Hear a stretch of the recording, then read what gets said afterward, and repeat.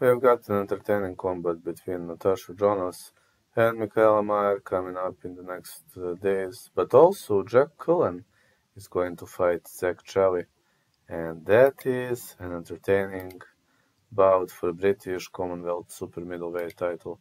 Jack Cullen, 22-1, 6'3", very tall fighter. He was having ups and downs, lost to Kevin Lela Diego Pacheco, but defeated Vladimir Belousky, Mark Heffron, and Zak Chelli is also another unpredictable boxer, 6 foot tall, out of Fulham, London. He's got a great knockout power, but he didn't use it too much. For example, against Jordan Granum, he landed a big, powerful punch to the head, which knocked his opponent out.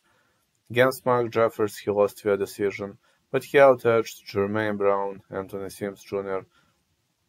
To me, this is so hard fight to predict, The two already fought in the past, and the fight ended in a draw. Was a very close warfare. Little Liver's meat cleaver is extremely powerful. With his lead hand, Chelli can also counter with his right hand very, very well. I'm gonna say over 6.5. Side call. I don't know, man. Maybe Jack as a side call, but very tough.